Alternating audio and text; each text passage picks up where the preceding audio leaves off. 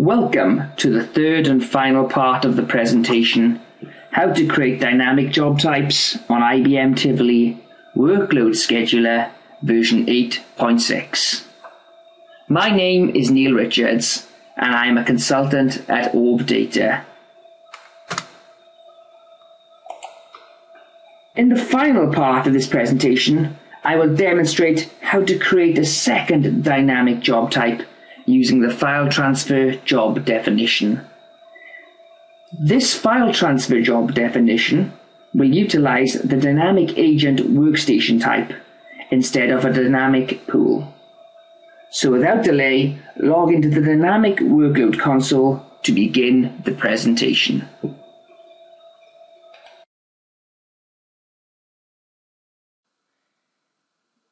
Now I need to create the second dynamic job in this video using the file transfer job definition.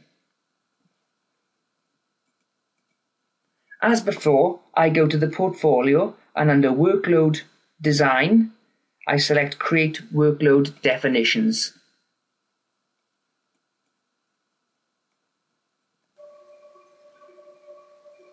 Click on Go to launch the Workload Designer.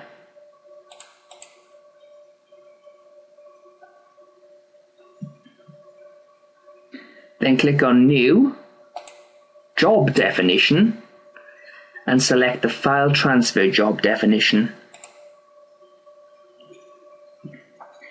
In the General tab, enter a name. In this case, I named the job Dynamic ENV.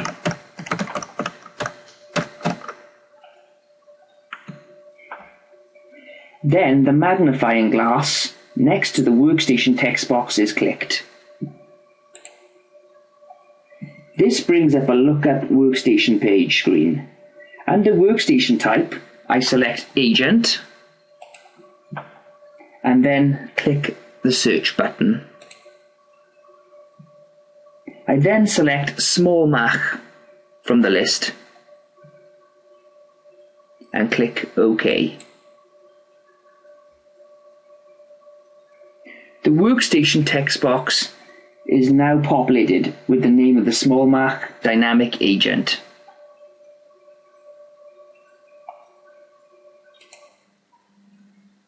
Next, I select the File Transfer tab.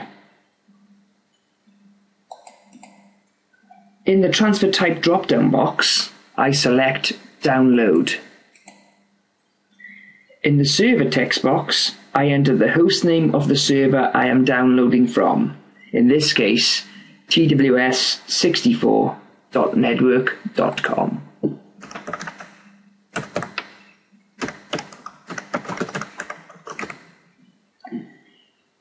In the Remote File text box, I enter the location of the file I wish to download.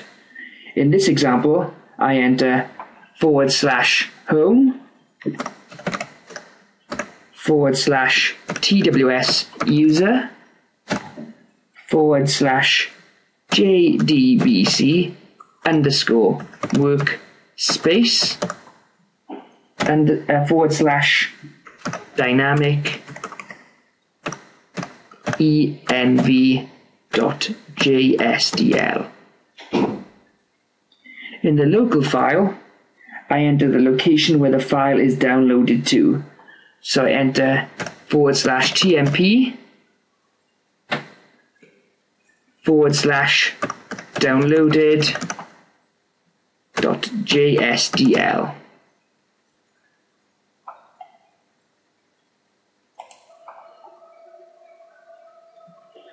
From the protocol drop box, I select SSH.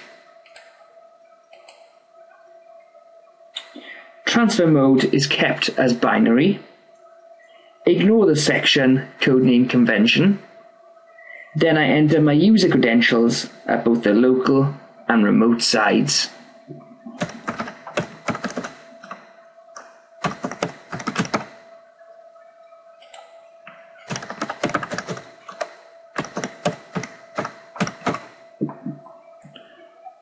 When complete, I click the Test Connection button. test connection message is displayed on screen, stating that the connection test on server TWS 64.network.com completed successfully using protocol SSH.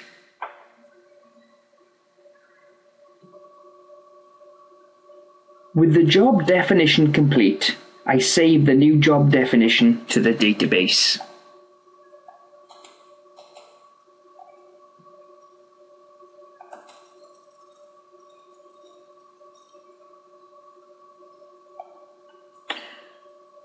A message is displayed saying the object smallmach hash dynamic env has been created.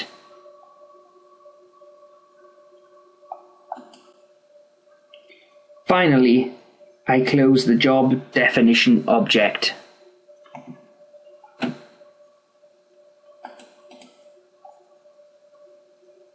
I then close the workload designer by clicking on the cross in the top right-hand corner of the screen. A confirm message box is displayed on screen. Click the OK button to continue.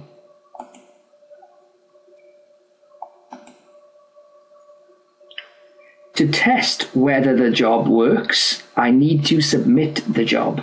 So I move to the portfolio and under Workload, under Submit, and click on Submit Predefined Jobs.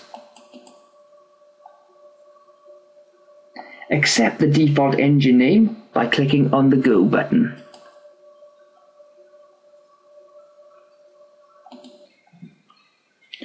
Under the Job section, click on the button next to the Job text box.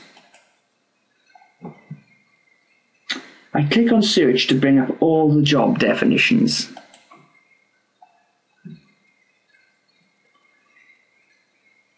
Dynamic env with the workstation of smallmach is present in the results table. Select that row and click OK.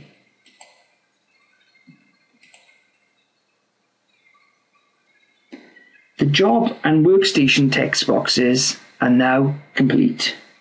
I enter an alias of dynamic env1.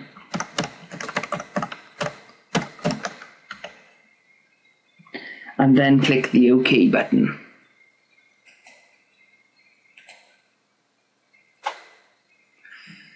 A message is displayed on screen. The operation has been completed successfully. Click OK.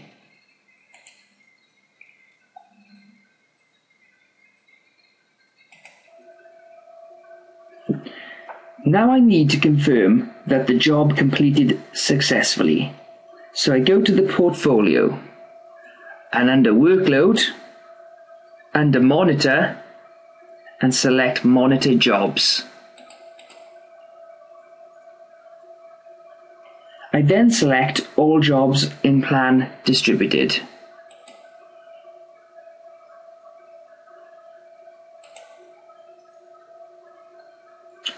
Click on OK to accept the default engine name.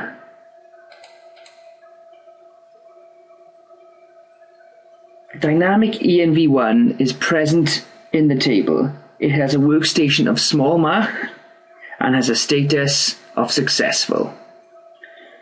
So I right-click on Dynamic env1 and select Job Log.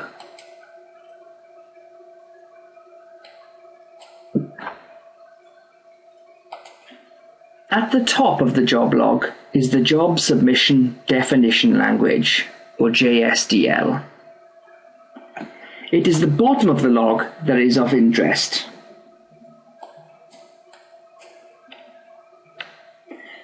The details of the file transfer are present here.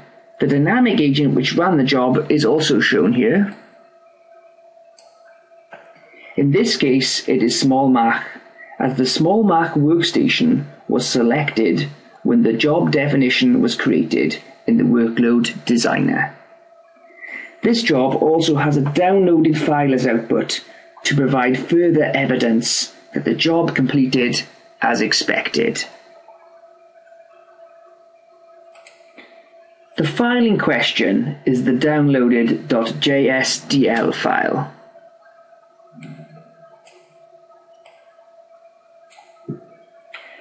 which should be located on smallmach at the /tmp directory.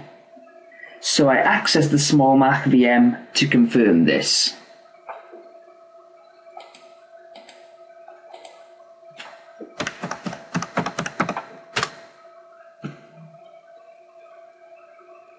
I bring up a terminal session and change directory to /tmp.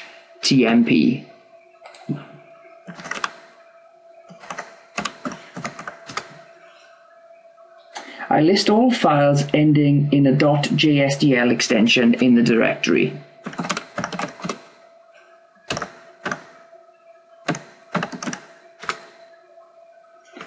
Downloaded.jsdl is present. A quick more command displays the contents of the file on screen.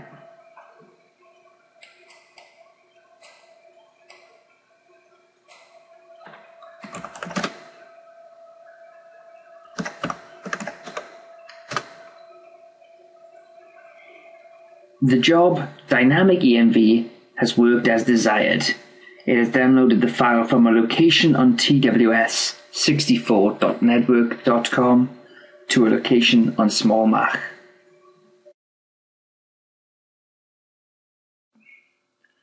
By using dynamic pools, it is possible to modify existing TWS jobs to use the dynamic capabilities provided with dynamic agents and dynamic pools. Though the actual jobs used in this video were simple, I hope that they were able to convey the methodology required to create dynamic job types in your own environment.